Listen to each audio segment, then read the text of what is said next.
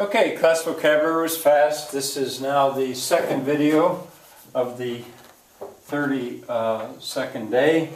And I want to go on with the idea of law as a genre. And so this would be back on genres, mentioning genres. I think it's 3.1 or 3.2, maybe 3.2 by now. And I was going down through a list. Emily Post's rules for etiquette. I should have my hat off in the presence of ladies, according to etiquette. But anyway, it's cold out. The last one that I want to tell you about is a set of rules for behavior called Robert's Rules of Order. Nobody really knows who Robert was, but he wrote a set of rules for how you run meetings, rules for running meetings. And in one form or another, it in a way makes the world go round. In church board, church council meetings, or town council meetings, even in the government of countries, if they're democratic, they'll use some form of this. And in a nutshell, it goes like this. I make an ellipsis here, a colon, to say this is like a little bit of a play. And according to Robert's Rules of Order, the one who is going to run a meeting is called the chairman, or the chair. Sometimes he's simply called the chair. It could be a woman, in case it would be a chairwoman or chairperson. But anyway, chairman is what they will usually say. And at the beginning, he'll bang that wooden thing called a gavel. And, you know, kids will say, oh, he says order in the court. Now, a court is something different. But he'll bang something to get, or do something, ring a bell, shout, to get attention and say, now it's going to begin. And he says, I called this meeting to order. Hopefully he gets order. Well, then the next thing he'll do is say, ask the secretary, and box these terms, which I expect you should know. You need to know these, just in case when you become adults, you get in a world where this kind of thing goes on. It's very possible. He'll ask the secretary to read the minutes. Well, the minutes are the record of the last meeting.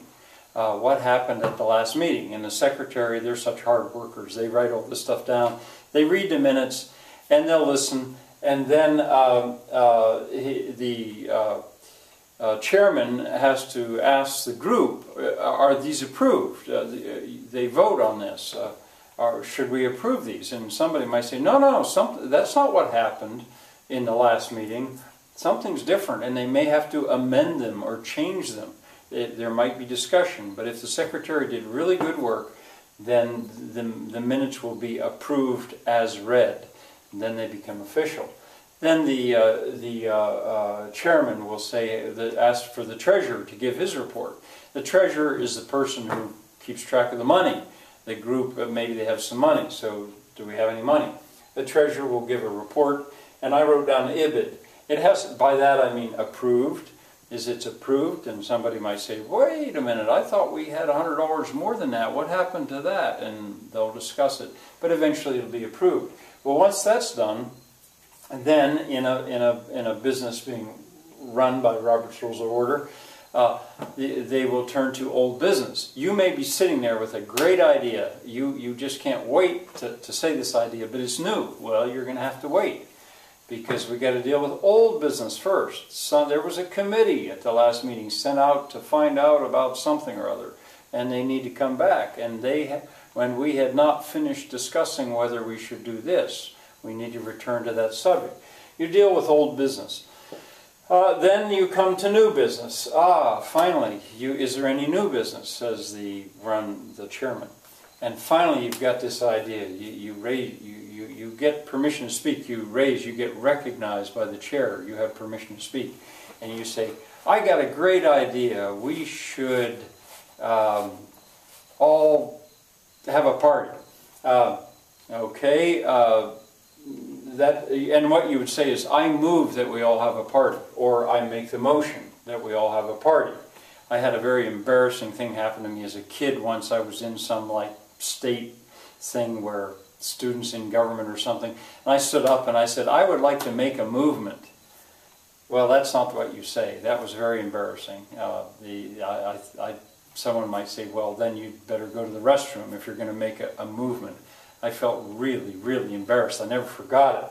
But anyway, you can move something or you can make a motion. I make the motion that we have a party. Well, nothing will be done about this until somebody says, I second that motion. Or the chairman might say, it has been moved that we have a party. Is it seconded? Somebody would say, I second it. Now right there is a great chance for somebody to show that they are stupid or at least ignorant and do not know anything about Robert's Rules of Order. And you'll so often hear somebody says, well, I third that motion. That is a very stupid thing to say. And it's always a little embarrassing because when somebody says that, they don't really realize that that was a stupid thing to say. They're usually kind of tickled that, hey, if he seconds it, I third it. No, you don't do that. But you can get past that. You'll probably hear somebody say that.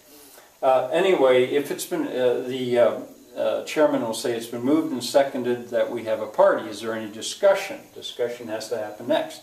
Discussion may go on for hours, minutes, I don't know. And this, I'm with so much of this stuff, I'm trying to make it simple. Eventually, if you have to limit discussion, otherwise you've got something called a, oh, what is that called in government? I can't think of what the word is now, where they'll just keep talking it over and over again. I just can't think of it. Anyway, there is a way, filibuster.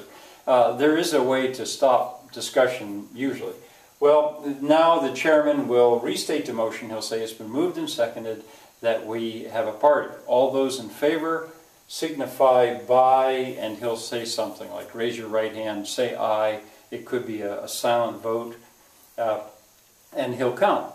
All those opposed signify by doing whatever, standing on your head and waving at the same time. That would be a very bad piece of being a chairman. All right, anyway, he will then announce the result. The motion carries.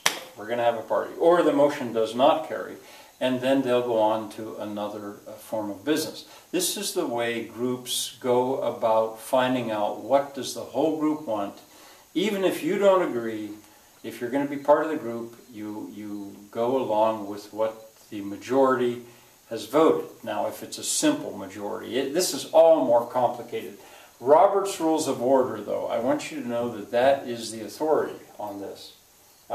Before the meeting is over, and these can get so long and so boring, when's the next meeting going to be? They have to discuss that and announce it. And it takes a motion to adjourn. Well, somebody may say, I move that we adjourn the meeting. I think it has to be seconded. I don't know if it has to be discussed. But then if that is passed, the chairman declares the meeting is adjourned. So there, in a nutshell, you've got Robert's Rules of Order. Tomorrow you've got a test. I'm going to ask you questions, not about Shakespeare, but all the way back, here and there a question from the stuff I've covered in the last month. And then I'll say, all right, here are your words. Write me some sentences, and the board will be blank. If you are honest about it, you'll see what you can do with this. I don't know how that's going to go because this is online, but I am trying to show you how I ran the class when I was teaching in public school. So if you dare, I'll see you tomorrow. Be ready for a test.